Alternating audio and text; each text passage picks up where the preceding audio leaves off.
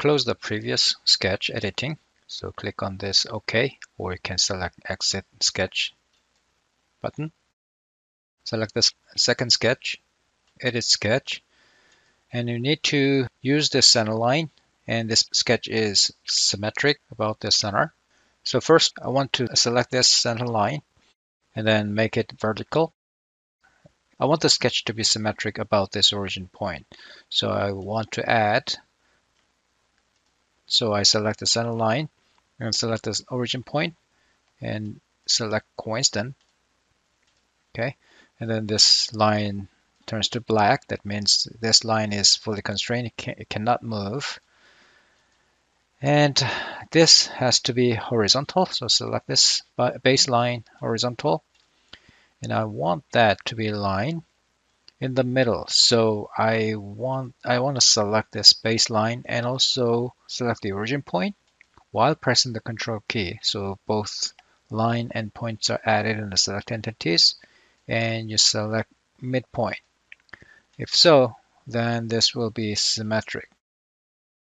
And you want this to be vertical. Well, this thing happens sometimes. The reason is that this line, this constraint is automatically added, and also this constraint is automatically added because this line now almost like perpendicular to that. So system automatically adds such constraint. So you have to remove that constraint. So click on that and hit the delete key and delete those one and just adjust it to be the closest shape. Okay. So change the closest shape before going further. This line has to be horizontal, and this has to be vertical. And these two lines has to be aligned.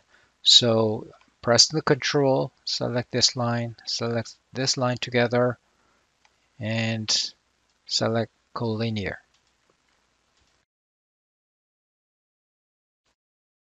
And this line, the vertical line, and that's also a vertical line, and that needs to be symmetric about this center line. So select this line and that line, and the symmetricity is about the center line. So select the center line as well while pressing my Control key. So 3 lines are now added, and one of them is a center line. Then there's a symmetric relation. So select the symmetric, and now it becomes symmetric about that. And as I move it, we can see that this arc is not tangentially connected to the line. So we need to add a tangency constraint. So select while pressing the Control key again. Select this line, select the arc, and choose the tangent. Same on here on the left hand side. Select the line, select the arc, tangent. And now this circle and this arc has to be concentric.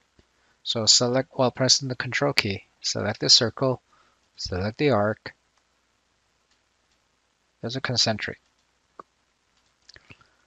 Now, of course, we haven't added dimensions yet, so we haven't specified the size yet, but it maintains its regular shape even if I move points and lines. Next step is adding dimensions, which will be a next step. So I'm going to close my sketch by choosing this OK button.